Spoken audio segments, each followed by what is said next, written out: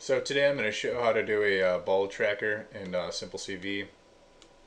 As you can see here, it's done with about less than 15 lines of code.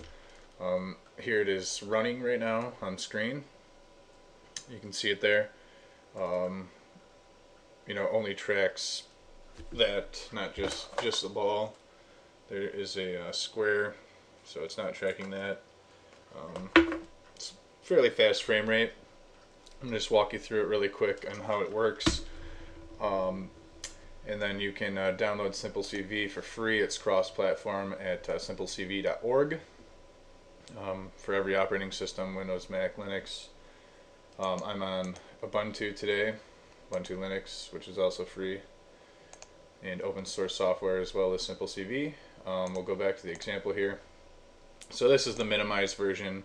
I'm going to show you the version we have here, the full example.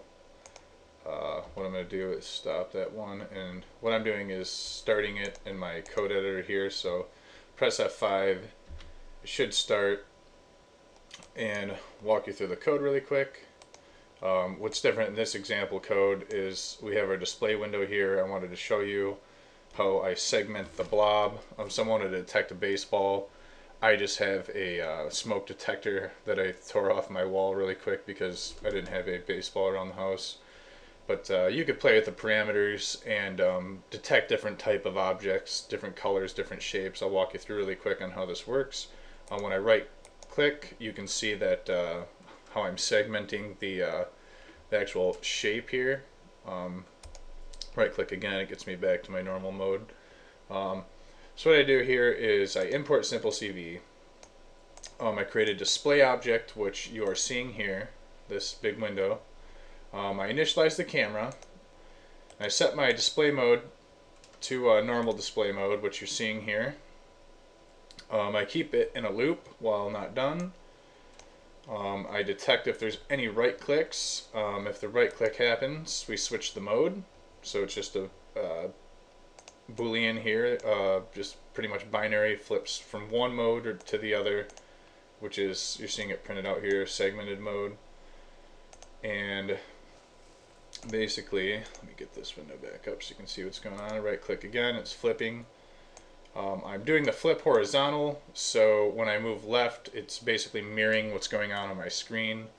That way it's not mirrored. Then I run a color distance, and what this does is push all the colors away from a specific color. So I want the white color here.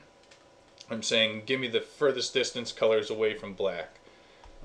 You can do some more if you're looking for specific colors. We also have image.huedistance, and I recommend maybe looking a little bit, if you're unfamiliar with that, into RGB is one color space. That's the one I'm working in now.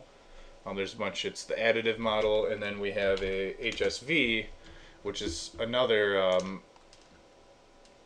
color space, and basically this lets you kind of handle shading and that sort of thing in different lighting conditions. You're gonna deal with color variability. So white is pretty easy to detect. You're probably gonna want to use HSV if you're dealing with other colors, because you'll be able to adjust kind of your saturation and values based on, like more of a gradient versus an additive model where you have to try to figure out, the three values. You can probably just adjust one to get what you need for a specific color.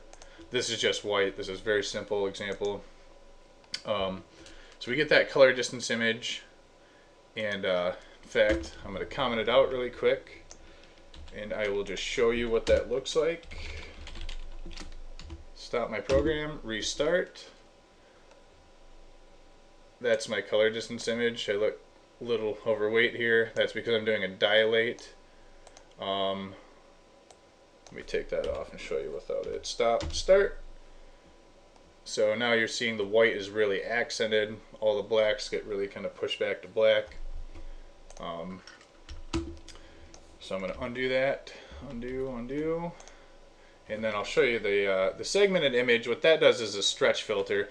Basically, it takes anything below 200 in the RGB space, or in the grayscale image, and then 255, and basically pushes any pixels below 200 down to 0. And that is, I'll stop, restart. So that's the segmented image. That's right here what you're getting. What that is doing is basically just segmenting out that anything below, it's pushing it down. And then we run a blob detect on that. If it finds blobs, then in those blobs we're going to find circles. But I will show you what happens if I take out the circles and just show you the blobs. So if we find any blobs, just draw them. And oh, of course it's not working, sorry.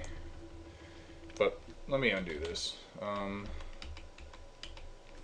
So what's happening is we're filtering those blobs and searching for, if the blob is a circle, we give it a threshold value. You can play around with that for every blob that it finds. So basically it tries to filter out of the blobs, which could be any type of shape. We just want to find circles of those shapes. And then if it finds a circle, we just draw the biggest one. You could iterate through the list of circles as well. If you have multiple balls you wanted to track, I just have the one. Then down here we just decide if we want to display the normal image or the segmented image based on the mode. So this is normal mode, otherwise showing the segmented image. It's basically a quick run through on how to do a basic ball track. Or shape tracking. You could easily, we have a few different parameters like is square, that sort of thing. So you could easily build on Simple CV and add your own type of function check to our blobs. It's very easy to extend. Yeah, so basically it's just an extension of this.